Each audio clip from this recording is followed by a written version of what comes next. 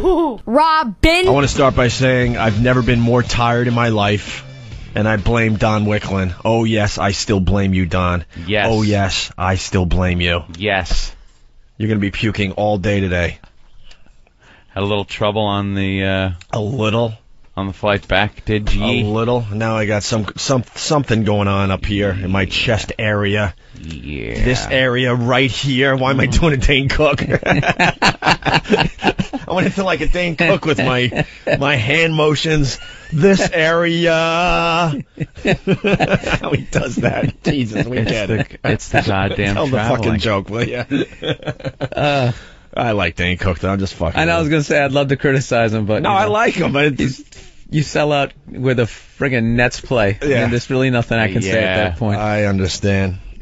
It's the goddamn traveling is what it is. It destroyed me. And you could call me a wimp, you could call me whatever. I don't give a shit at this point. I'm beyond tired. My time in Vegas, I'm not gonna lie to you, sucked. I never caught up. I never had energy. We talked about it on the show when I got out there.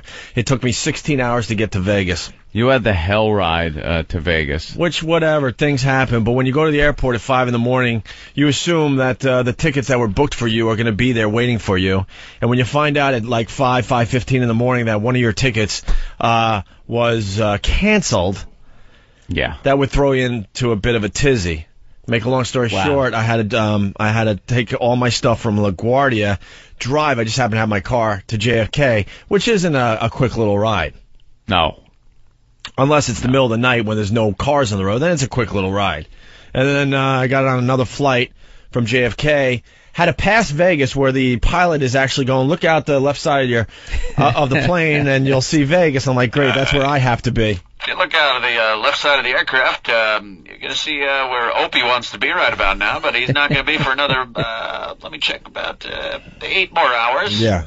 I had to fly all the way to L.A. to go back to Vegas. And I had to wait in L.A. for the next plane to go back to Vegas. Make a long story short, I bored the listeners with this when I was in Vegas. It took me 16 hours to get to Vegas, door to door. And it just destroyed me. 16 hours? Between the time difference and all that, I just never had a rhythm out there. And I didn't have fun, nothing. Absolutely nothing. And then here's the deal. Now my car is at JFK Airport, okay? So I talked to Don Wicklin. I'm like, Don, I need to get back to JFK Airport. And he goes, no problem, I'll take care of this, okay? So we went back and forth for 2 or 3 days deciding on what flight I'm going to take on Saturday. And he assures me that if I take the 1220 out of Vegas to Houston, then it would be Houston to JFK. I'm like, great, all right. I'm still bummed out about how I got out to Vegas. Couldn't get a direct flight? That's a whole nother story. Because XM, for some reason, likes to book everything last minute. I don't get that one, but yeah, that works well every single time. You hear, Bill? You couldn't get a direct flight to Vegas? Yeah, I know. That's what. I know the whole. That's what we said to these people, and they thought we were crazy for bringing it up. That you're crazy. No, that's what happens. Like one time, I had to go to L.A. and I was in Denver, and I had to fly to St. Louis and then go all the way to L.A. So you literally fly 2 hours in the wrong direction. Yeah, just to go back to where you need to be. Right. Oh, they had us going to Utah for a while. Utah in the winter. That's a safe flight. So, and every second you're on the plane that you're passing your destination, you're just sitting there going, now here's the waste of time. This is just complete waste of fucking time. Yeah. Destination behind me. Jump out, parachute out of the plane. Yeah. I'm leaving my destination behind me at a few 100 miles an hour at a clip. Yeah. And every minute we're going this way, and it's going to be an hour. Great. And for the new listeners, they're like, what's the big deal? Shit happens. But they've been fucking up our travel since coming to XM. Like, I can't. We have a whole list of things that have happened since coming to XM as far as traveling goes. So we go back and forth on the BlackBerry for 2 days. He goes, the 12:20 flight will get you to Houston, then Houston to JFK, no problem. I'm like, all right, book me. I'm there. All right. So I go to the airport on Saturday morning. I get there around, I guess right around 10 a.m. or so. And I go up to the desk, and I'm all happy. Like, all right, at least I'm going to get home to my car, and I could, drive from there. And I go, I decide to check at that point. Yeah, so I got a continental flight for Vegas to Houston and Houston to JFK. The guy looks at me like I have two heads. He goes, JFK? JFK? There's not many flights on Continental directly to JFK. That's that's very rare. I'm like, you're kidding, right? I thought now it's Anthony and the guys and Norton and everyone just fucking with me because of how awful my travel was to Vegas. Newark and LaGuardia are Continental's big. He goes, JFK. Airport. Everyone knows pretty much that we don't fly to JFK, or they do, but it's very minimal. I'm like, you gotta be fucking kidding me, right? The terminal's out. You gotta go kind of around. You see the dumpster? Go around there. Let's go to Joe. He makes a good point. I'll give it to him. Joe, go ahead. I'm going to put myself out there, Opie. You work for 4 hours over 5 days and probably 9 days over the last 2.5 weeks. Oh, and no. you picture the moaning? No, here's the deal. I'm glad we're back into a rhythm finally because the last 3 weeks have been fucked up. We've been doing a show here, doing a show there, changing the schedule here. It's going to be nice to get into that. Dude, I'm not gonna tell you that we went out there to work hard. We were looking at this as a nice little break from the action because we did work through the holidays. You know, most radio shows didn't work through the holidays, so to us it was like, yeah, do two-hour shows and then enjoy ourselves in Vegas. What I'm trying to tell you is I never got a chance to really enjoy Vegas because I was just exhausted from the ridiculous travel. I did it for you. Well, I know Thank you. Because you didn't bite my head off, man. Punching out. All right, Joe. Joe makes a good point. So I'm like, it's not flying. So to make a long story short, my trip was... so where did they dump you off? Vegas, Houston to LaGuardia. Now I have to go... Now, after flying all day, I have to get my car at JFK. So you had to drive from LaGuardia in a taxi cab flying. Well, take a cab from LaGuardia to JFK. Manhattan? No, see what happened at that point. A real man took over the situation, and Eric Logan made sure I had a car at LaGuardia. Oh, like a real man, figured out there was a problem, and then because you called him up and made such a pleasant phone call. Oh yeah, no, Eric Logan is just as pissed off as I am. So see, because I told the guys around here, I'm not stupid. I know I get a reputation for being an asshole, but this one, no way. No one's blaming me for being an asshole. Eric Logan was beyond pissed too, and because he's a real man, he took care of the situation. And a man in my position can't afford to be made to look ridiculous. All right, Don Wicklin, I'm on the plane. Now pissed off that I'm going to LaGuardia, right? And I get a phone call and I get a email on my BlackBerry. As they're closing the doors on the plane, he announces that he now found me a flight from Houston to JFK. I'm like, and then the stewardess is looking at me going, what? It's not feasible to get your bags off this plane. The connection time. And there's no way we could guarantee that your bags will make it to JFK. I'm like, holy shit, he's making it even worse. So that's when I got on the phone with Eric Logan. I go, will you tell this fucking asshole to stop? We have stop. We have Elo talking with Don right here. You can act like a man. What's the matter with you? I didn't think it had to get physical like that. So apparently he slapped him in the face. So at that point, Eric Logan took over because that's what real men do, and he got me a car, literally his private driver. So when I got off the plane, there was a ride waiting for me because I mentioned this because you mentioned the cab line. Mm-hmm. Holy shit! If they didn't have a car for me after this fiasco and I had to wait in that cab line, went on for days. And those people, this sucks, but they're getting a ride to their homes. I would have had to wait on that cab line just to go to another airport to get my fucking car. So it added about an hour and a half onto my fine travel. I wish I had the audio of you muttering to yourself going through the airport. Sons of bitches. Sucking motherfuckers. Yeah. Oh, no. Knocking over kids. Oh, it's just angry. You just get angry. You wish you had the voice. Well, here, I'll. This is fun when we get to let everyone in on some stuff. Let's see here. That happened to me when I was coming back from Livonia, Michigan. New Year's in Livonia? For New Year's? Yeah. I'm, going and checking for my flight to fly back, and I walk up, and, there's 600 people in line trying to fly back. Uh-huh. So I'm like, I know what I'll do. I'll just go out to the SkyCap, toss the guy $5, and I'll be in and out. And I show up, and my 10 o'clock flight has been canceled. And the next one out is I think it was 3 in the afternoon. Oh, what do you do? So I'm sitting there trying I'm going to stay, be in a good mood. So they go, okay, they took my bag, give me a voucher. I go in there to check with the lady about the voucher. She goes, well, you want to get on? There's another 10 o'clock to go to JFK. And I'm like, okay, but checked my bag out on the curb. Can I go get that? And she's like, no, you can't. It's too late. Yeah. You now have to sit here for 5 hours. Yeah. No, that bag is gone, sir. The stewardess looked at me like, what? You're changing flights as we're closing the door? And she's like, I can't personally take your baggage off. You have to go back to the agent, out, in the terminal. Yeah. So, because you said you wish you could read my mind. Well, here you go. Here's a communique that was sent to Eric Logan, who I love dearly, who has really made us big stars at XM. Was this one that was CC'd to everybody? Everybody.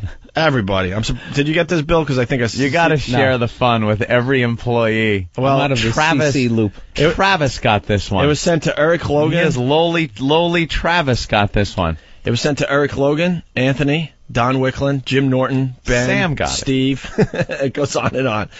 And this is exactly what I wrote. I can't take this shit anymore. I'm done as far as traveling for XM goes. Don't even approach me with travel plans for anything. The unprofessionalism and incompetence is fucking mind-boggling. Please read the email that was sent by Don below carefully. It says I'm all set to fly into JFK where my car is. Guess what? I'm flying to fucking LaGuardia. Meaning after flying all day, I have to take a cab to another airport to get my car. What's the airport code for fucking LaGuardia? FLGA? FLGA. I've flown into LaGuardia before. I hear fucking LaGuardia is really a bitch, though, to get out of. Meaning after flying all day, I have to take a cab to another airport to get my car. Also, our seats are not together, which is minor, and I acknowledge that. But Don, why would you say they were next to each other when obviously they're not? So he didn't even check on the flight, and he'll go to his grave saying he did, but you didn't because they just happened to change the seats. You see him 80 years old, laying in a hospital bed. I did book that flight correctly. He's going to his grave. I will never say that. Rosebud. You joke? It's the travel agency's fault. You joke? I will haunt him until he either gets it right or quits. Really? That's his only options. But I will be haunting him. Opie's thumbs are still bruised from typing that text message with all that anger. Well, my BlackBerry's fucked up thanks to the fine folks at Circuit City who are pouring Red Bull and vodkas all over it. Oops. It's another story. We had a fine party in Vegas the last night. Great guys at Circuit City. There were a lot of parties going on. Alcohol. Yeah, there were all kinds of, like the AVN Awards thing was going on, the Adult Video News thing was going on. So Jimmy and Keith the Cop are going to these parties. I'm getting invites to go to these porn parties, and then someone went and comes back, and you hear, it sucked. It was like a room full of people. Like, it could have been just anyone's dopey party that you walk into and don't know anyone. Like, you expect a porno party, it's going to be naked girls and dildos and shit like that. Yeah, flying across the room. No, it's just guys standing around. Yeah, well, video sales were up 3% this year. We're hoping next quarter is going to be a little bit. This is a porno party? Where's the dildo? Yeah, where's the hedgehog doing some ass fucking? Yeah, where's the double dongs? All right, so the seats weren't together. But Don, why would you say they were when obviously they're not? This really makes me feel like an important part of the team. This is just another error on a long list of travel fuck-ups since coming to XM. Why do I have to personally suffer because people don't like Kenny? I can't think of anything like this happening when Kenny's involved. Didn't. It never happened. Never. Kenny was a road manager for 18 years. Yeah. But they want to ignore that for some reason. As far as the trip coming to Vegas, I would have never made it to the airport with the initial fuck-up because Kenny would have checked our flights early in the morning of our travel. No doubt in my mind he would have caught the error. That's the fucking difference. I cannot express how pissed off I am right now. Don, I don't want to hear shit as far as this fuck-up goes. Do not call me. Eric, we have a real problem, and we need to talk early next week. Uh-oh. So, Don, just in case you thought I calmed down the last 2 days, absolutely fucking not. And here's how much I care about Opie, because I stayed in Vegas an extra day. So I'm in Vegas. Were you thinking about him as you were lounging at the pool? I checked my email from my room. About me in 5 years. From my suite. I checked my email, and I saw Opie's email. Very upset, very disturbed. So I immediately... one of those mints off your pillow? Yes, one of the mints. I immediately fired off an email to Wicklund and said, how does this affect my flight back? I want to make sure this doesn't happen to me. I got to start thinking about me more. It's all about me. Well, I'm going to start doing me. I am in the me phase of life. It's so easy to do me. I don't care. I could give a flying fuck about anyone else. Now, it's all about me, how I can be convenienced, my things, what I do, what I have to do, things like that. I spent too many years just being yes man. Yes man to everybody. All right, sure thing, I'm on it. Was that like back in like the 30s? Way back. Oh, yeah, in the 30s. Yeah. You were in high school? That was it. Sure. Me, Charlie Chaplin, Albert Einstein. I was always grabbing them beakers or whatever he needed. Who spoke at your graduation? Who was the guest speaker? Oh, the guest speaker? Yeah. Clark Gable. Oh, was it? Yeah, came in talk about a little about drama. Teen heartthrob. He did. Teen heartthrob, Clark Gable. How could you grow this mustache? All right, so there's the deal. And now I got some kind of respiratory thing happening, which is because you're on the plane. Because the plane is nothing but a flying petri dish. I was going to guess Grover Cleveland. Grover Cleveland would have been a good one. With that wacky face they tried there. to get him. Yeah. I had a great day in Vegas after all was said and done. Very hard to catch up on the sleep thing, like you said, with the long flight and everything. But once I was in it, Keith the cop even was like, he kept coming up to my poker chair, my chair at Hold'em, and going, you gotta go to bed. I get crazy. It's a good thing that the closest casino is Atlantic City or Mohegan. Yeah. It's an effort. You really got to commit to get there. It's not a quick 20-minute drive, to a casino. Because if it was, I could see me having a problem. I went, I guess it was Friday, right after the show. Went up, had something to eat. Friday night, I was at the Hold'em table from, I believe, probably 8 o'clock at night after dinner. So I ate. I did not leave that seat. An occasional piss. Same table until 5 in the morning. From 8 at night till 5 in the morning. Wow. That was just day one. And then Saturday night, it was from, I think, sometime in the early evening until about 1:30.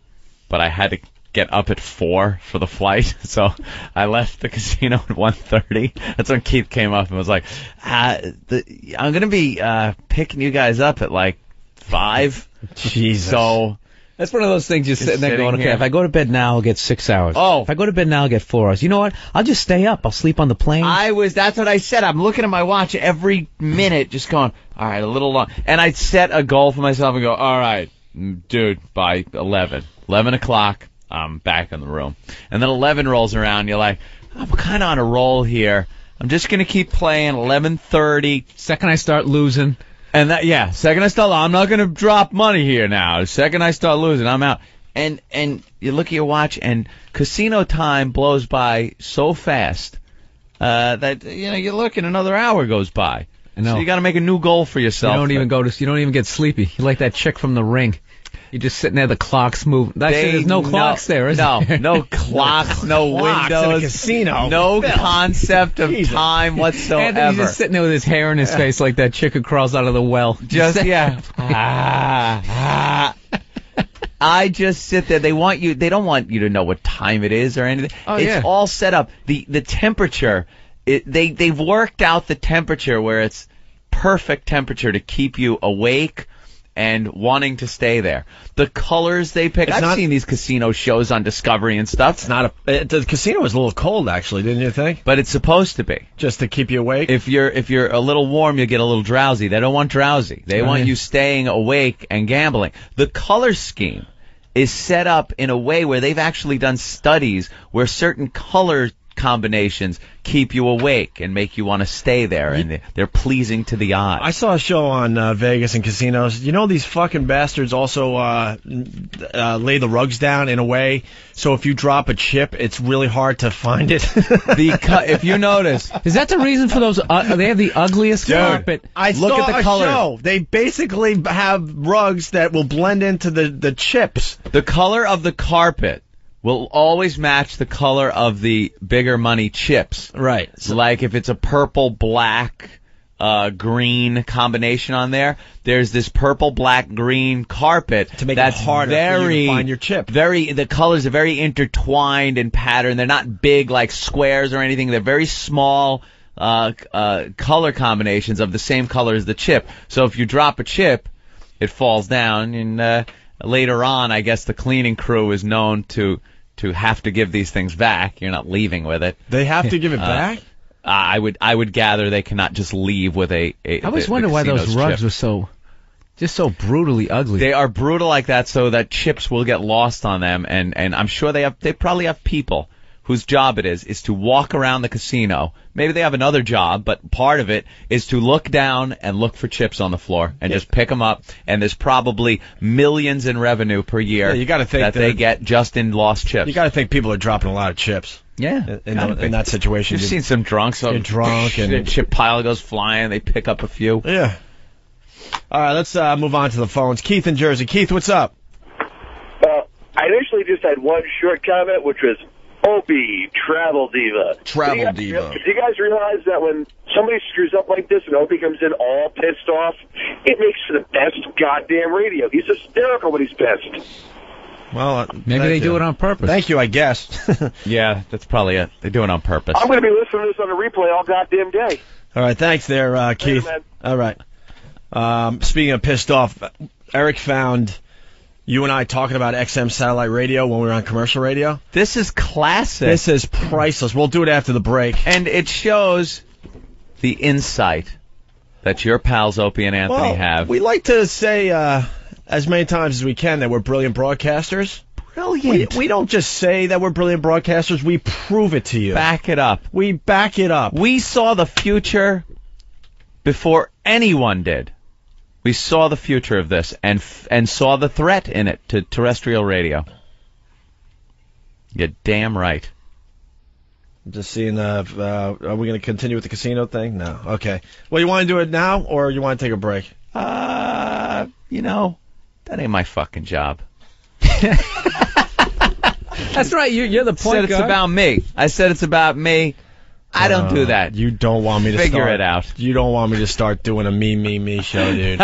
Trust me. You sound real cocky, but if you want me to play, Sound real cocky. if you want me to play the me game, trust me. Oh, I thought this was little a Texas show. Hold'em here. Trust me. This is a little Texas Hold'em here, huh? He just raised you.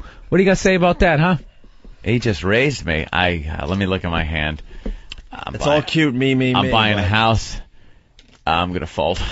I gotta buy a house. No I drama. need this job. All right, we'll take a Some of you quick guys break. have a nice argument. I thought we were gonna play it. Nah, we'll take a break. Fucking take a break. Trust me, we'll take a break. Thanks, Don, for putting me in a great mood today. I really appreciate it. You're doing a great job for us. It's wonderful. Robin,